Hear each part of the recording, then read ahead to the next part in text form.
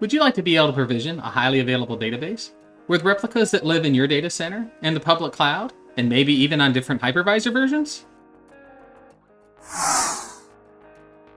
Hello, my name is David Teague, Technical Marketing Engineer at Nutanix. And with Nutanix Era, you can provision databases, whether those databases be on Nutanix HV or ESXi, or even running on Nutanix clusters in the public cloud with just a single Era interface. Let's see how this works. Before we begin our multi-cloud provisioning journey, let's take a look at the different clusters that are registered with this Nutanix Era installation. From the drop-down menu, I'm going to choose Administration, and then I'm going to go to Nutanix Clusters. As you can see here, I have 3 clusters registered, 2 in my data centers, 1 in Ontario running ESXi, and 1 in Durham running AHV. Then I have 1 cluster that is a Nutanix cluster in the AWS public cloud.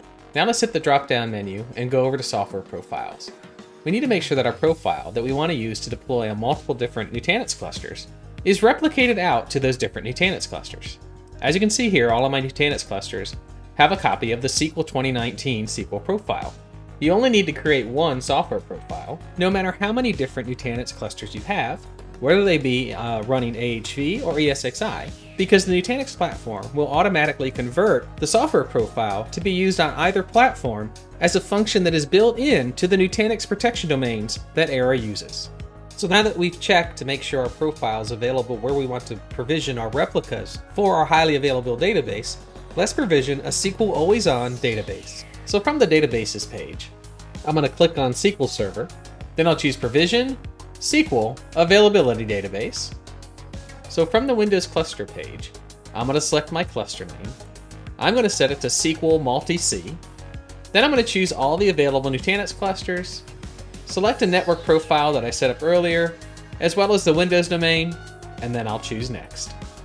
On the Database Server VM page, I'm going to select my software profile. I'm going to choose SQL 2019. I'm going to choose a compute profile, and you can see the size of the compute profile by hovering over the eye. I'm going to set my administrator password. I'm going to add 4 servers to be part of my AG group. 2 of them will be located in my Durham cluster, 1 of them in my Ontario cluster, and 1 of my Nutanix clusters running in AWS. From there, I'm going to select my SQL parameter profile and then choose Next. On the next page, you can see that it carries over the name of the cluster to the AG group. You can change it if you like, just like you could the server names on the previous page. I'm going to set all my clusters to be readable secondaries, and I'm going to change my backup to take place from the secondary only. That way the backup is not taking load off the primary server. On the next page, I'm going to set my database name and choose my database parameter profile. On the Time Machine page, I'm going to take the default Time Machine name. I'm going to choose my production SLA that backs up the logs every 30 minutes, and as you can see, it's pretty robust. And then I'm going to make sure that it replicates to all of my Nutanix clusters, and then choose Provision. So the provisioning job is complete. It took about 53 minutes to provision 4 servers across multiple different Nutanix clusters, running different hypervisors, and 1 running in the public cloud.